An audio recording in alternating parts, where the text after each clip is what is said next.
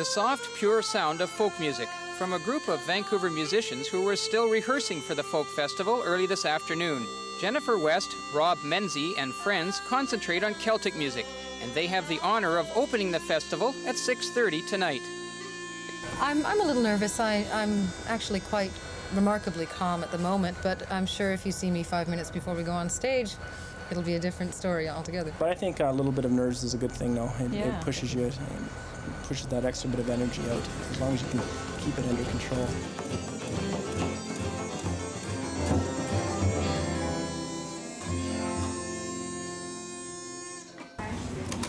Doug? Francis Wasserline?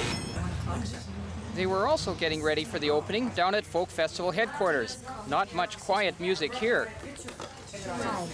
Yeah, I want him to go rent one of these things, a video camera. Gary Crystal has been in charge for all 12 Vancouver folk festivals.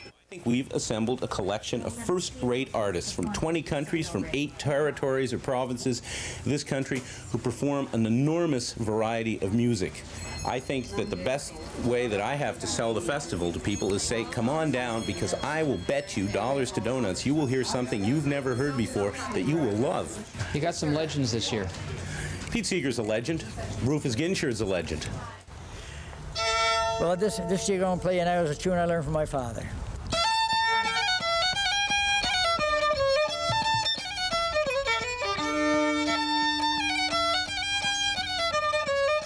Well, I live in Ox Bay.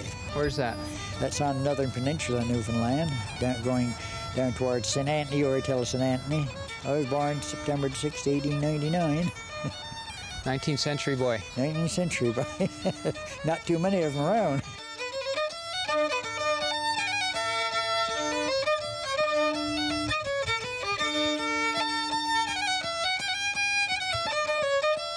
I never sit there and play at home, not very often. Tell you. But I get a kick out of it, playing for someone when I watch someone else dancing, you know. I love it.